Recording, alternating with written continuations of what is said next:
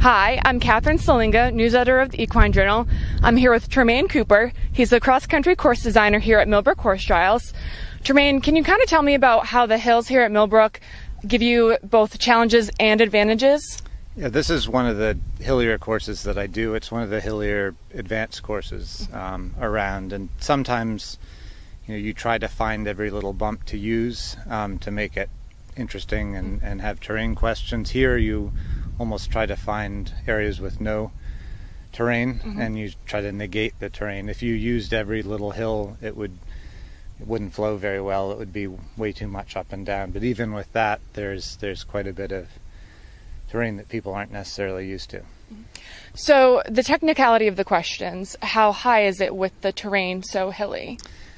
I think if I were to take this course and put it on totally flat terrain, it would be quite a bit easier.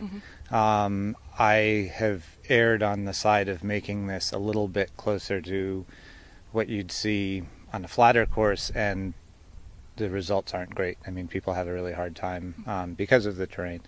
So you sort of have to take that into a lot of consideration, actually, and have the terrain be the question in a lot of cases. And that's down to the beginner novice. Even training, they had 2 jumps and you just went over a big mound between it. And just learning to go up a hill and then down a hill without popping off, sometimes that can be enough of a question.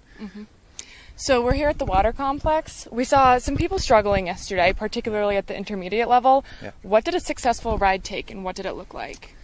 It actually was kind of interesting because you could see the 2 fences before. A lot of times if they, and they were another couple hundred meters back, if they had successful jumps there, they were better prepared for the water.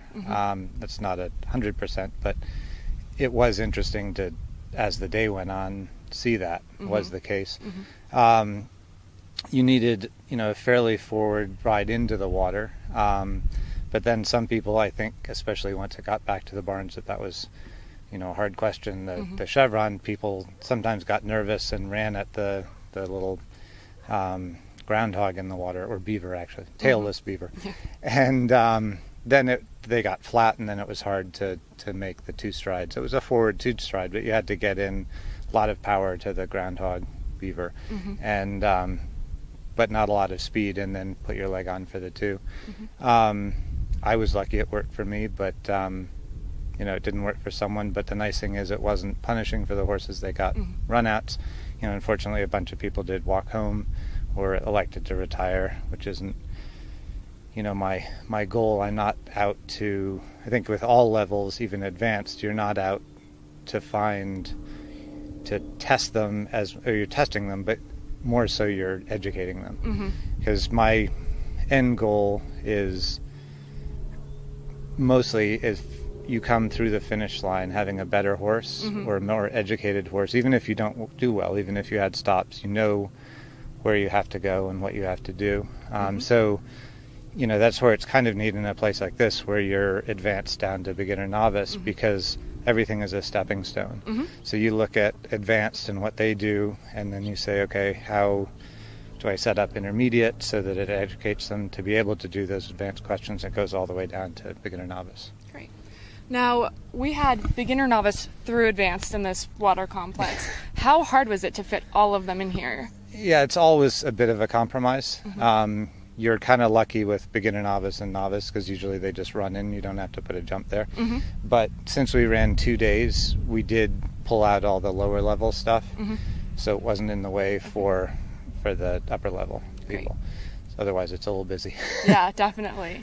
So you also ran intermediate yourself here at the Millbrook Horse Trials. Is that something you usually do, or was it a special occasion? I've actually run the last 3 years here just because it's fit into my schedule. It's actually, I find, harder to compete over one of my courses because my mind is on the work and back and forth, and it's best, especially as the levels get higher, you do need to be more focused on competing, not what everyone else is doing, and your job as getting the course ready. So I mean, it worked, and I think it's it's good for me to, especially a terrain like this, to ride it. And sometimes I find myself on course thinking, oh, that was pretty easy, I can make that a little harder next year, and then sometimes, whoa, I don't want to make that any harder. So I think it's good for my designing, and I think the designing is good for my riding. Good. And now you've been doing Millbrook for a number of years. How difficult is it to constantly, be challenging people year in and year out? I think it's a fun thing. I mean, some places are kind of limited. Mm-hmm. There are quite a few things you can do, and it's part of the job. It's kind of fun to try to make it new. The only trouble is, if all you were doing were the advanced or the intermediate or one or a couple divisions,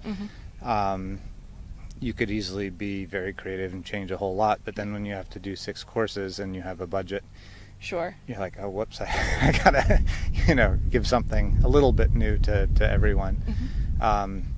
So what I try to do is this year I did more new stuff for the upper level, and next year hopefully I'll have some more portables. I can just move some stuff for them, but then build some new stuff for the lower levels. So, it's sort of a back and forth yearly thing. Great. We look forward to seeing it next year. I hope it'll be great. Thanks so much. Thank you.